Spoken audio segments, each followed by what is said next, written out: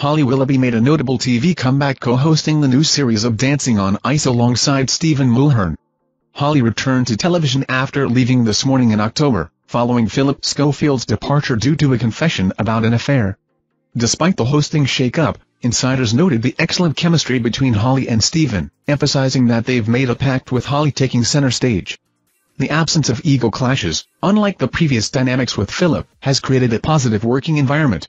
Holly and Stephen previously collaborated on Ministry of Mayhem 20 years ago.